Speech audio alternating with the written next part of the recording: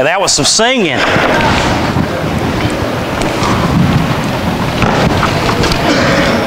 Now, you may have thought, looking at that slide, that when I came up here to talk, it had absolutely nothing to do with this sermon.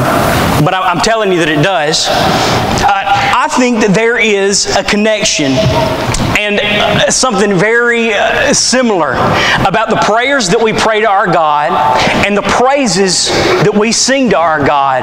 Both of them are a communication to Him, and they both function in a very similar way. And I may be wrong for assuming it, but if you're anything like me, sometimes as I sing these songs, I quit paying attention to the words that I'm singing. And here's the reason that it happens, at least for me. I grew up in the church. I have been to church every Sunday of nearly my entire life. And these songs that we sing, they're a part of the very fabric of who I am. When I pass away, they will sing my favorite songs, probably at my funeral. These songs are part of who I am. And I take these things for granted. And I think a lot of times we do the exact same thing with our prayers. This happens in a couple of ways. Here's the first way that it happens. Here comes Brother Glover. And everybody knows there's a crowd. When Brother Glover comes up here to pray, there's a collective sigh. Because we know that when Brother Glover prays, that we're going to have to preach, or the preacher's going to have to preach about 10 minutes shorter. Because if he doesn't, we ain't going to beat the Baptists to lunch this Sunday. So Spencer better be shorter this Sunday, right?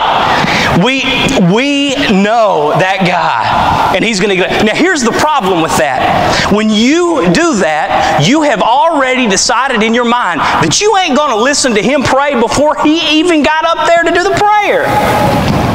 We don't sometimes pay attention not only to our songs in communication to our God, but also to our prayers in communication to our God. There's a second way that this happens. The second way is this time not on behalf of the person offering the listening and praying with the prayer, but this time it's the prayer himself. Maybe you've got a routine, and don't get me wrong, routines are good things, especially spiritual routines. But you pray this prayer every day before you eat your meal with your family. Everybody sits around that table, and that's great, unless your daughter can pray that prayer along with you in the exact same cadence, with the exact same words, and pause where you pause because you pray the same prayer every time you pray. Church, here's what I want to know. Are we even paying attention to the things that we pray when we pray those prayers? Are we paying attention to these songs when we communicate to our God?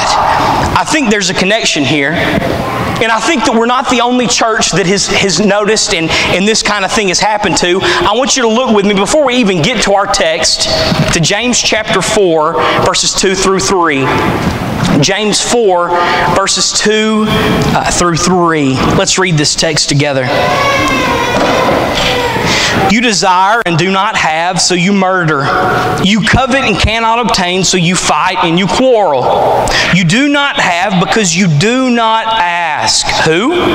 God. You ask God, but you don't receive because you ask Him wrongly, so that you can spend it on your passions. Church, these people had forgotten the power of their prayer. They had let their prayer life become non-existent. And even when they weren't praying for the right reasons. Let me tell you what it was like. They looked at their prayer life like they looked like a genie in the bottle. And they would keep God off in the corner, and when they needed something, they take that bottle out, they rub it, and poof, they'd hope that their desires came true. But that's not the way prayer works. Prayer works through years. And do you know why prayer works through years? It's because prayer is a relationship with your God.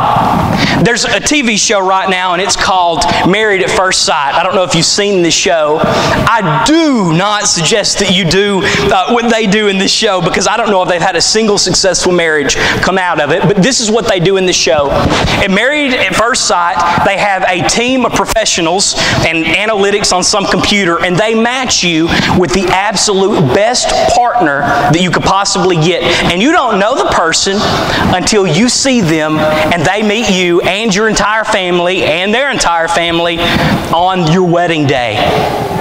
Do you know how long me and Madison dated before we got married? 4 years to the day. 4 years to the day. We dated so long and had known everything about each other and asked every question we could have developing a relationship.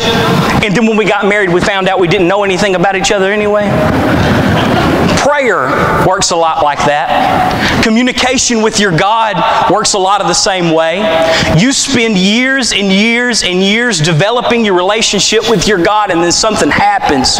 Something that you didn't see coming, and you pray to your God, and buddy, you thought you knew Him. And then you pray a prayer for somebody about something that you haven't ever prayed.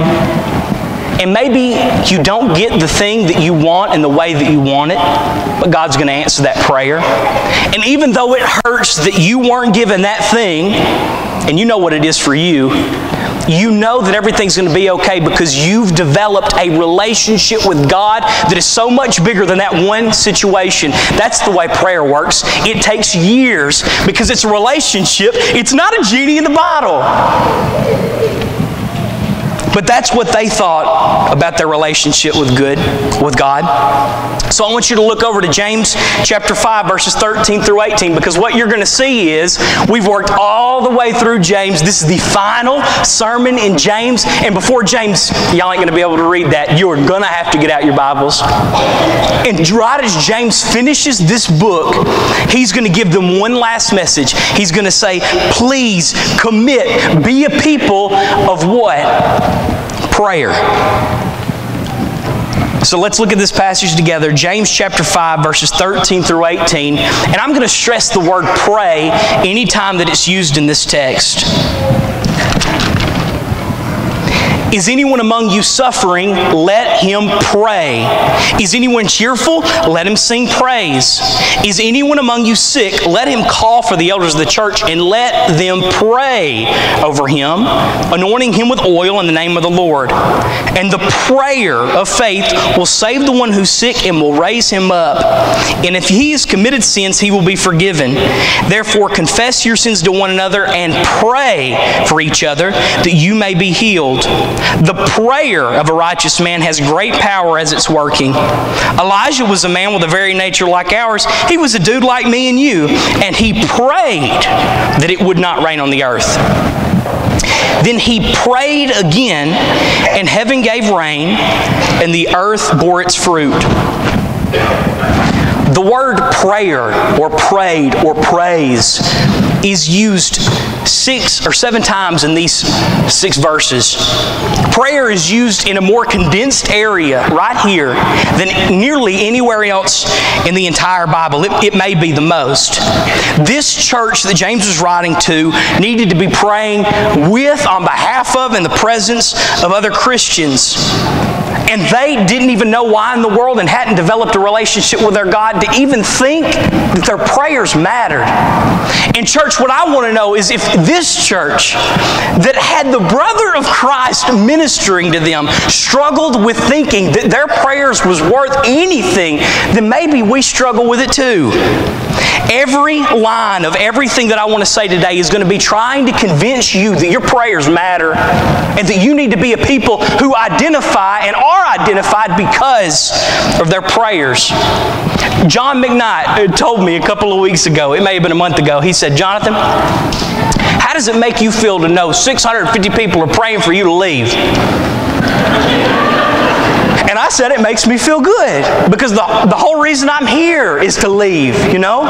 You're praying for me to be successful. You want me to leave here and go and do great things for the kingdom. You are raising me up to be a minister. And to have that many people praying for me, that means a lot. There are certain people who pray for my ministry daily. Madison's grandfather is one of those people. And I think it's why James rests the whole section, this whole section, he rests it on verse 16. And you can look at it. He says, the prayer of a righteous man has great power as it's working. So today as I pray, I'm trying to tell you that your prayers matter. That you want to talk about commitment, that's the theme for this year. There ain't nothing you can commit better to than to be a people of prayer. That's what I want to stress to you. What does it take to be a person of prayer? So here's the first point. Our identity should be a people of prayer. And a person who is a person of powerful prayer is in constant communication with their God, regardless of what season of life he's in. I started this sermon out with a song. And you may have thought, well, why are we even starting with a song if the sermon is about prayer? But I think the idea of song and prayer are really connected. I think it's something that James talks about in this section also. I think it's something you can pay attention to. So look back up at verse 13 and 14 one more time. James chapter 5, verses 13 through 14. Is anyone among you suffering? Let him pray. Is anyone among you cheerful? Let him sing praise. Is anyone among you sick? Let him call for the elders of the church and let them pray. James is connecting these two things. He puts worship right in between these two necessary things of prayer. Prayer, worship, praise, and prayer. They all go together, and it's an idea that's expressed in Scripture over and over and over again. So we're gonna play a game. The name of this game is it a song or is it a prayer of thanksgiving? Is it a song or is it a prayer of thanksgiving? Here's the way it works. I'm going to read two verses. They both fall in the same category, and I want you to raise your hand with me and actually tell me. If you don't, it's going to be lame. Really work with me here. Say, is this a song or is this a prayer? So here are the two verses. Thou, O Lord, art a shield about me. You're my glory and the lifter of my head. So that's the first one. Be thinking about what you think that is. Here's the second one.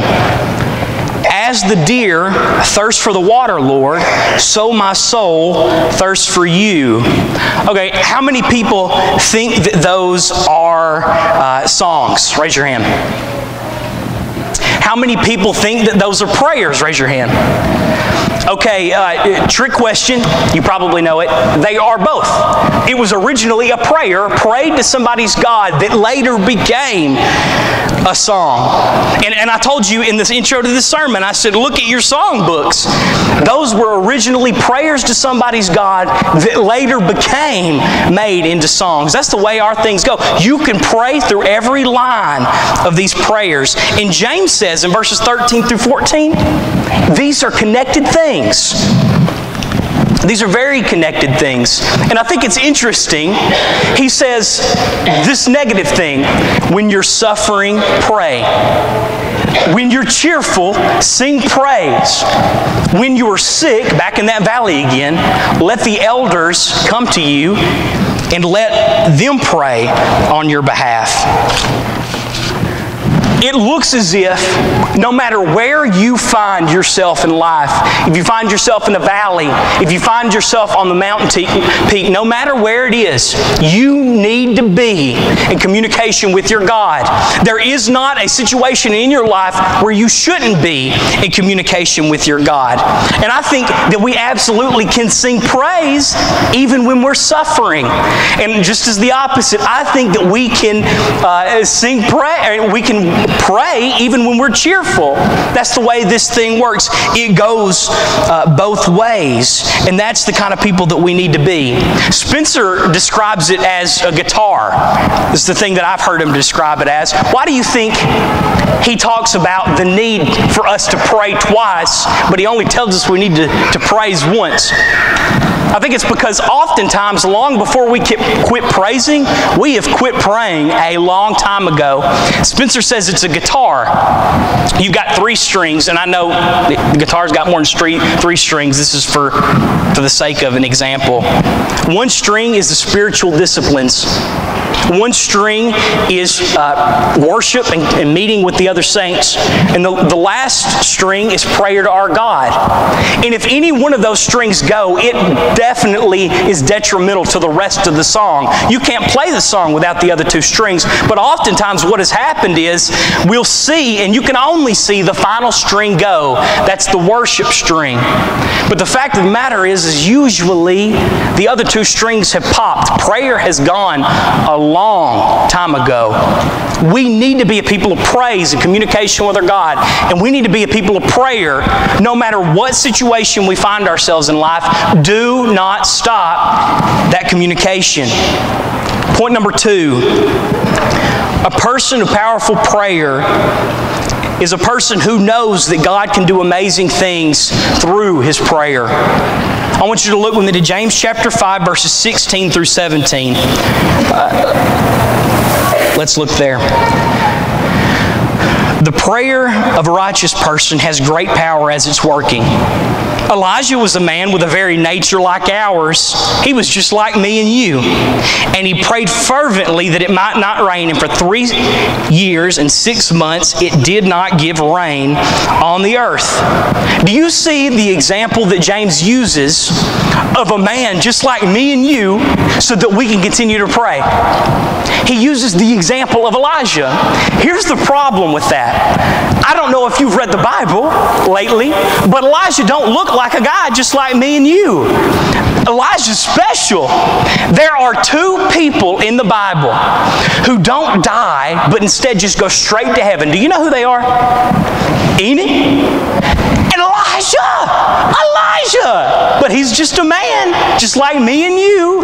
And we can pray just like Elijah does. Here's another thing. The Mount of Transfiguration. Christ goes to the Mount of Transfiguration. Peter, James, and John go with him. They go up and they see 3 Bible people on the top of that mountain. The first of them is Moses. Have you heard of Moses? He's a really important Bible guy. He represents all of the law.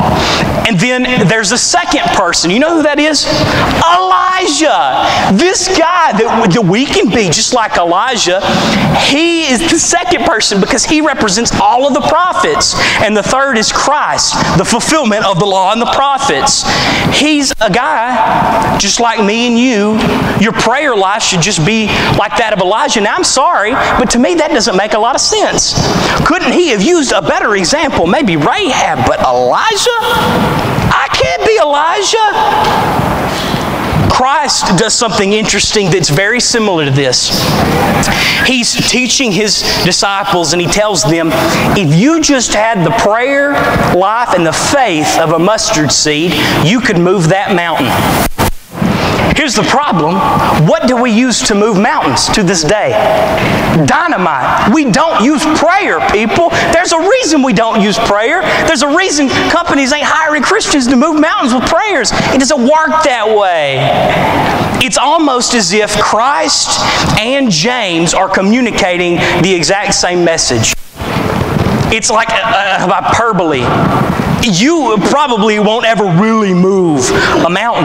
You probably aren't ever going to really pray and it stopped raining for 3 years and then pick back up on a dime. But there is no reason that the prayer life that you have can't be just as influential and as important to you as Elijah's was to him. A person of powerful prayer does not doubt the power that he has when he prays. The relationship that he developed when he prays, because Elijah developed the same relationship with God that you will when you pray. And the third one, a man of powerful prayer is praying for, with, and in the presence of other Christians. I want you to look with me to James chapter 5, verses 14 and 16. James 5, go to 14 and then skip to 16. Is anyone among you sick?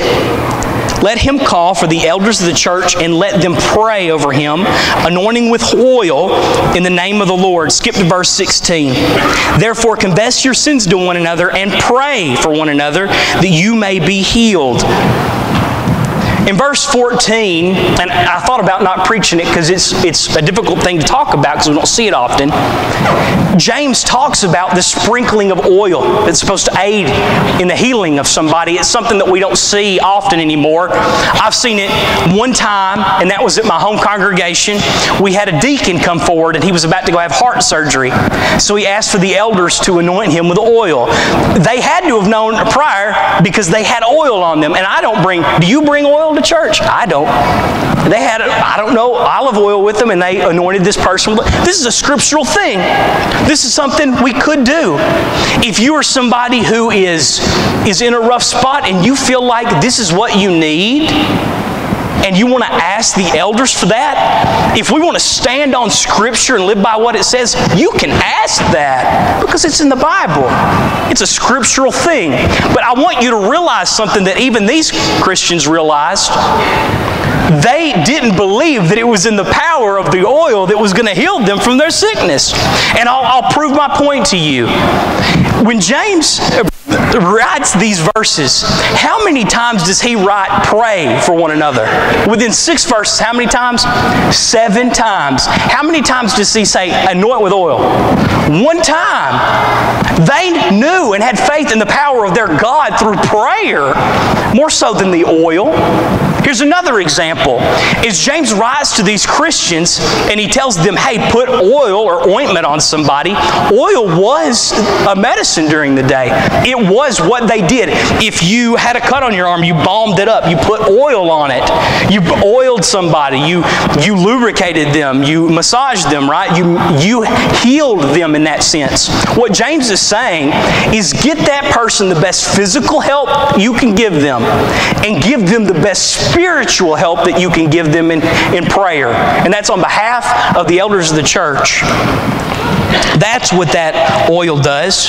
But here's what I want us to pay attention to in these verses. Look at verse 14 one more time, and I want you to see what I'm stressing here. Is anyone among you sick? Let him call for the elders of the church and let them pray over him, anointing him with oil in the name of the Lord. What do you have to do when somebody calls to you? What do the elders do in response? They come. It wasn't the sick man going to the elders and saying, say this prayer for me and anoint me with oil. No. Instead, that sick man who could not go, they came to him. That's what you do. You go. Look at verse 16. Therefore, confess your sins to one another and pray for one another that you may be healed. Confess your sins to one. What do you have to do to confess to somebody? You have to go. Listen, you can pray for somebody over a phone call, or you can pray with them without them around, but ain't nobody writing somebody a text message or a letter to confess their sins. Instead, you go. Parker Willis, the youth intern who was here this summer, me and Parker talk once a week on the phone, and we talk about the struggles that we're having in our lives, the tough sins that we struggle with, and Parker knows all of mine, and we pray for one another as we battle those sins. But if you ask Parker or me, we'll both tell you that the best prayers that we've ever had for one another, the most meaningful ones, were never the ones that we prayed over the phone. They were the ones that we prayed for these teens at this church and each other. And we were the ones that we had youth devos in our dorm rooms at Harding. Those were the ones where we were together.